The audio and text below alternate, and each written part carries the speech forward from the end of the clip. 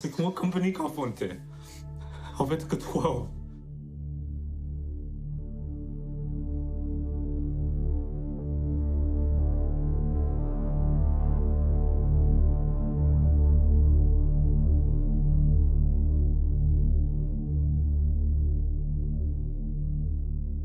HBO's industry starts with a dark, unsettling circumstance that brings some heavy tension into the story just about 40 minutes through the first episode. The death of Hari fits into what storytellers call the inciting incident, an occurrence that lights the spark for the tension of the story, the consequences of which must be dealt with for this tension to be resolved. However, just about 10 minutes after this unsettling build-up of events, Harper, the protagonist, is seen nonchalantly taking a selfie, eating a burger in a hotel room after winning it big with a client at the markets. This is what opens up a dangerous problem for the show. It takes merely 10 minutes for the story to move on and away from this startling event, thus killing off tension that was built from the beginning of the show instead of resolving it.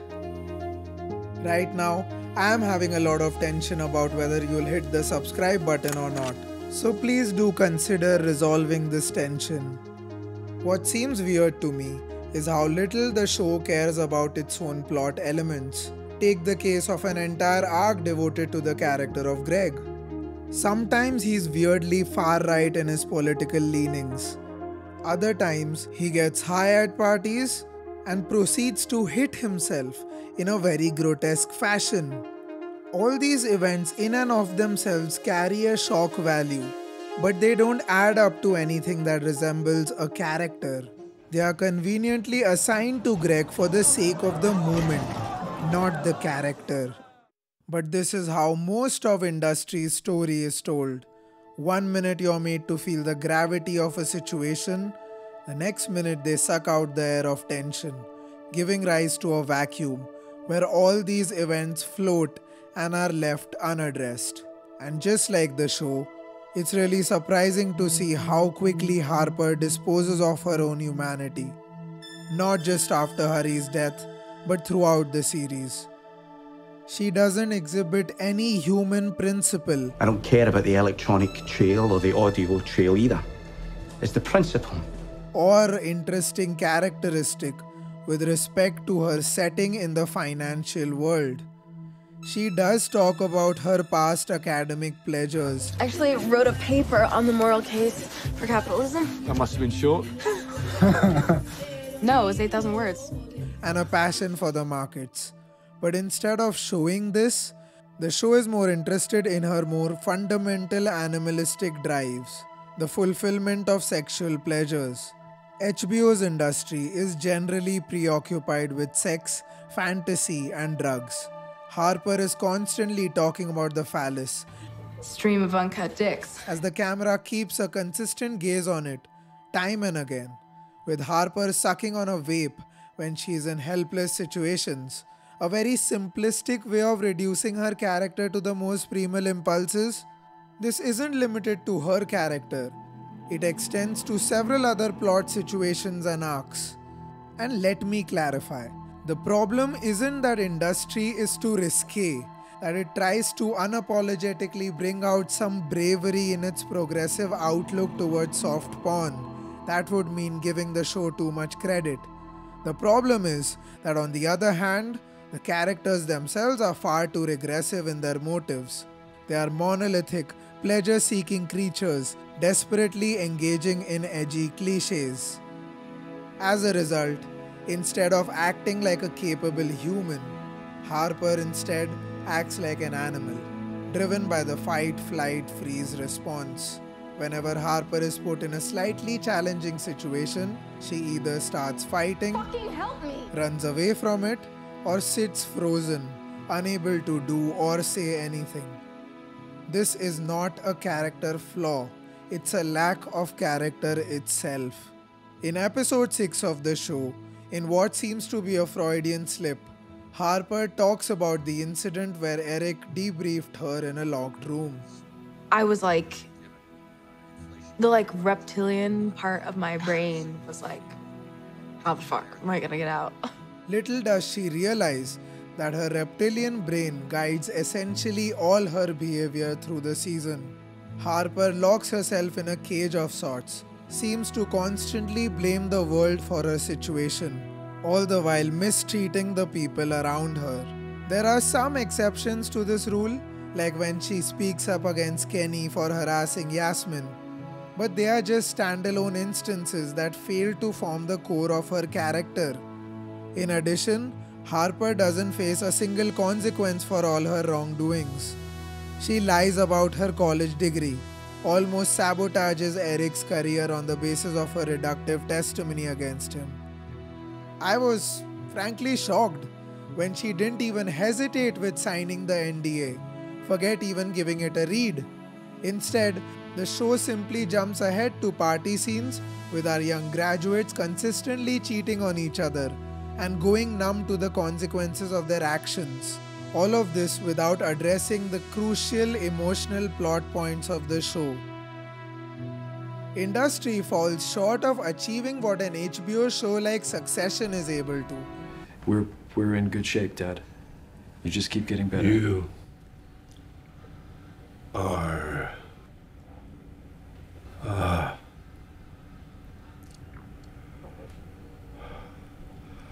fucking idiot. Even though both shows have some overarching resemblances, like having shitty people at positions of power or carrying a satirical purpose, the reason why Succession is better than Industry involves a show and tell rule. Look, I'm a hairy old bastard who everybody hates, yada yada. But I fucking love news and news people. Succession goes ahead and shows us a chaotic environment of a conglomerate company, business acquisitions, and family politics while having its characters talk about sex and scream F-bombs. Okay. So does that mean we were able to fuck here? Yeah, but hey, Ken, what do you think of the pussycat? Want it? No, not me. Business is my fucking. This makes sexuality a part of conversations instead of being a part of what the camera shows, therein allowing the more important themes to take their rightful place. Industry, on the other hand, keeps business and finance and capitalism, the world's pregnant with terrorists. Right. And this is a play for the end. only a part of the conversation. The show rarely shows us much of Harper actually being at her desk and doing her job at the markets. And on one rare occasion that it properly does so, she sucks at it. Even worse, it doesn't have any consequences to the plot. No, it was a 140K loss. Profit. 200K profit. I executed for you pre-close. We never really witness a scene where she is a protagonist at trading. We just see her deliver some impressive pitches. She is merely a go-getter, which does not make her a special character in the world of business. And while business is not the priority, a more consistent priority for the show is sex and fantasy. Of what the show shows against what it tells, Industry becomes a satire of itself, whereas Succession thrusts its satire onto the characters, all the while their fundamental drives remaining aligned towards the sophisticated game of power politics. The Roys lose their chances every time they fuck up. They have to use tact and strategy to get their way instead of getting lost in fantasy.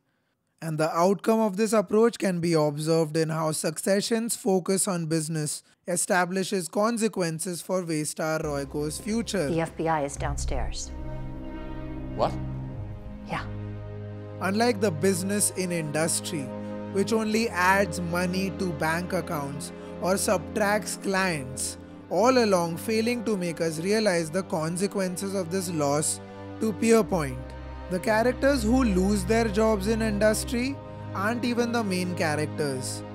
In fact, Harper herself doesn't lose anything in this entire season, so her character is never even tested. She has no reason to change and stays afloat. Even though the finale shows us Harper faltering at giving her speech, her shot at the desk is never endangered. Considering that the RIF was hyped up to be the biggest threat to all the graduates, it's funny that with the exception of Gus, none of the speeches feel like they have any difference in the outcome of the show, and this makes the authorities at Pierpoint very bad antagonists. The stakes are never really felt because, as I might summarize, the tension is killed off by misdirected motivations, inhuman characters, and mistreated plot points. To realize how Succession takes itself more seriously on a human level, we have to go back to the first point of this essay. We have to realize how this show treats death as compared to industry. The death of a waiter, a character who has no significance to the main plot, and yet the death manages to carry huge consequences just as any death should. Kendall's soul gets completely shattered by the incident. Logan meets the family of the victim personally to make sure there are no legal setbacks, leading to one of the most emotionally heavy scenes of the show. And just like that, a death of an unknown young fellow damages Kendall, our protagonist, for the seasons to come. He has to deal with this incident long after it has gone because it has changed the meaning of his life. It is simply startling to me, in the same vein, to see how Harper hardly even remembers that someone who was closest to her in the company has died. Someone needs to actively remind her of it, and yet her arc remains unchanged by this incident. The absence of hurry has no clear consequences for the main plot of Industry either. And if there are no major consequences to the show's darkest moment, if these young graduates are all unchanged by the idea that Hari probably died because of consuming the wrong substances, then should we really care about the characters, the stakes, the story of this show? In the finale, Harper also implies she hates being treated like a victim. This is another instance of unintentional irony, because time and again, Harper projects her helplessness in key situations of the story. You're middle office, you shouldn't be calling clients. You made a mistake, so what the fuck do you think you're doing? Instead of facing consequences for her wrongdoings. Eric is the only truly human character of Industry, given a baseball bat and a compelling little monologue to make a case for his perspective on the world of finance. People like us, born at the bottom, where would you put our percentage chance of ever making that top quintile? In this season, Eric is the best character of the show because his central drive is evident. No matter who he is outside the office, in the business of the markets, he is an interesting, driven person who has had quite funny experiences with clients. I had gastroenteritis, threw up at the table. Shop said it was the first interesting thing to come out of my mouth all night. Human beings have a unique ability to make life mean something for themselves. Therefore, good characters are those who make meaning of the darkest, most significant events of a story. To be changed by circumstance seems intrinsic to them. They might turn good, they might turn bad. Who said I never killed anyone? Juice is loose, baby! But the way their character arc responds to a pivotal event makes the story worth it. If you would ask me my favorite character from the same genre, I'd surely give it to Michael Berry from The Big Short, who just needed a single scene to show how his character connects on an emotional level to the tragedy of his past. Highest fraud rates since the 1930s. And how that has a relevance to how he views the stock markets. But enough talk about humans.